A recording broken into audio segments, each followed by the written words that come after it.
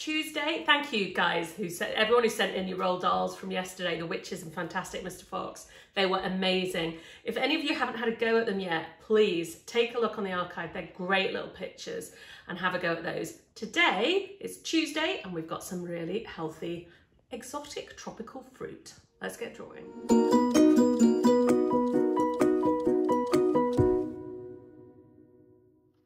So on my sketch paper today, what I'm going to do is we're going to be doing some patterns on our pineapple. So what I want you to do is just draw in a quick pineapple shape and then practice doing some little bent crossover lines. Now, look at those. What this isn't is hard lines. It's not hard lines. Oh gosh, I went so hard in there, I broke my pencil. It's not hard lines. What we've got instead is these soft, almost like it's got a tiny bit of a curve in. And it'll make a real difference to your finished picture if you can do that nice and softly. Right, let's get drawing.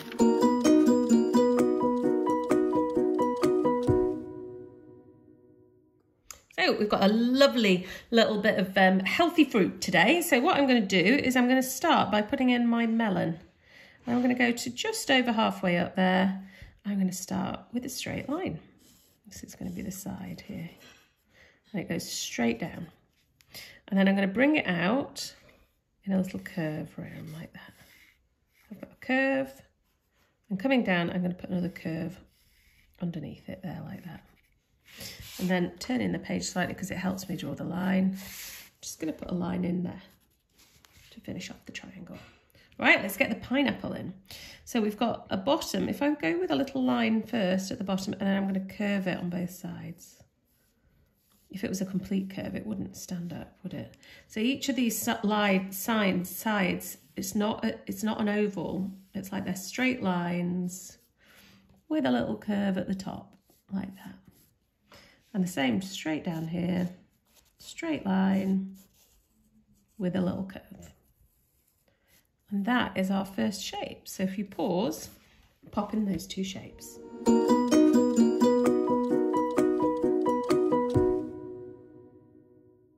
So now what we're going to do here is we're going to put an extra little line at the bottom of the melon for our rind. And then we're going to put in the spiky top of the pineapple. So I'm going to start with a little dot and take it down. Now it's not a triangle really, it's quite curved. And we're going to put another line in there and a little curvy one in there, like that. And then coming up, let's do two big ones here. So I want one coming in like that and another one coming out like that. And that's the second stage. So if you pause and pop those in.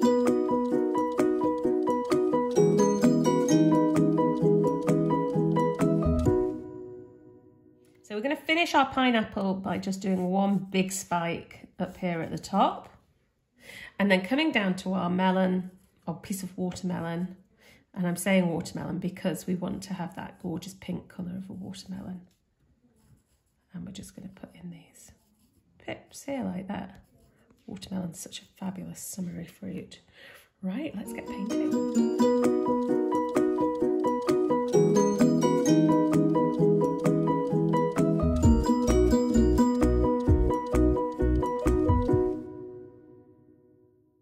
So we're going to do this using watercolour pencils today, and watercolour pencils, we've been using them right through the Daily Drawer over the last 3 months. They're amazing medium, easy to paint with, easy to clean up. Genuinely, as an artist, I love them. As a mum, I think I love them even more.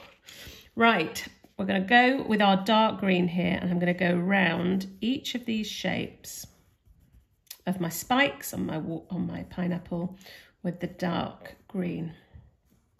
Like that.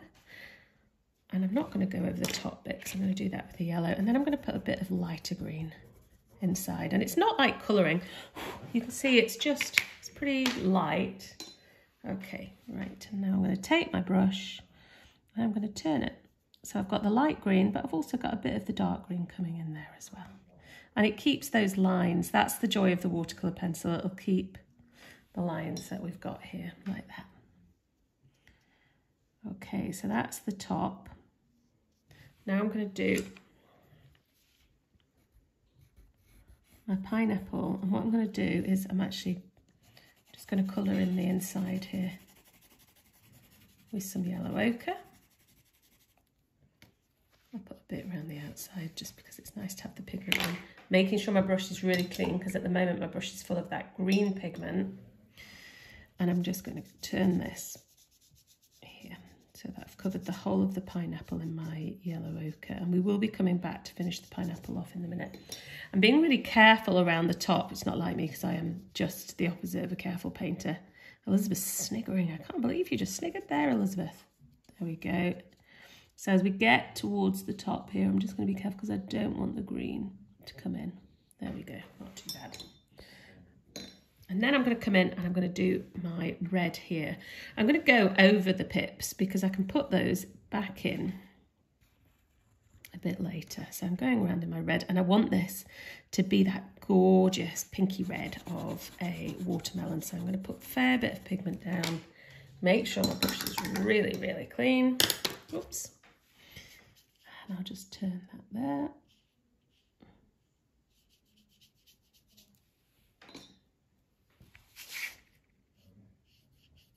And I'm going to finish off here with the watermelon with a really dark green.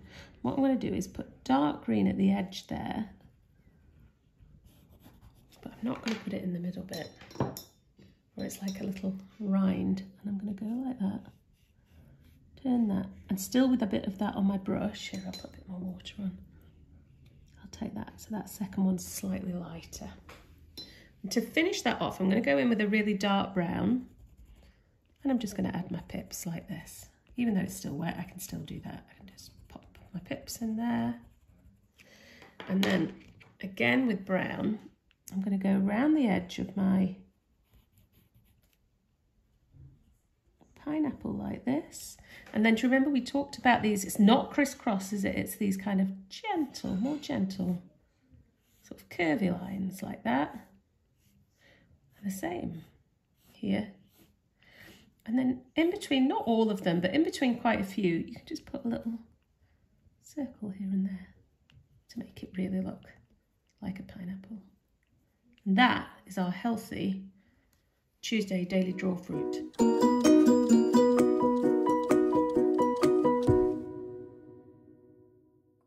Hope you enjoyed that. I hope that was a nice little tropical break. And we've got something special tomorrow because it's Wednesday and it's our final Wednesday. So I've been saving this one up actually. We've had loads and loads of requests for it. Turns out there's this game that people like playing called Minecraft. So tomorrow, Wednesday, is going to be Minecraft Day. Make sure you join us anytime from 11.